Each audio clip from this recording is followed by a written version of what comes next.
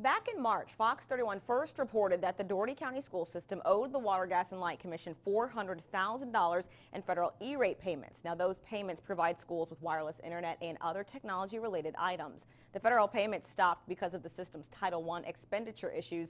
It was alleged that several employees' children were receiving free or reduced lunches without qualifying for them.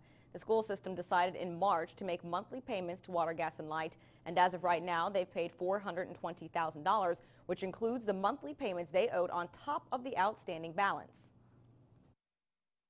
And we want to exercise good faith to show them that our intent was to make sure they were made whole. And the intent was that we would pay them $60,000 a month until the USAC began paying them the amount that was in arrears. Dyer says Water, Gas, and Light is supposed to get some of that money back from the Universal Service Administrative Company, and when that happens, the Dougherty County School System will get money back as well.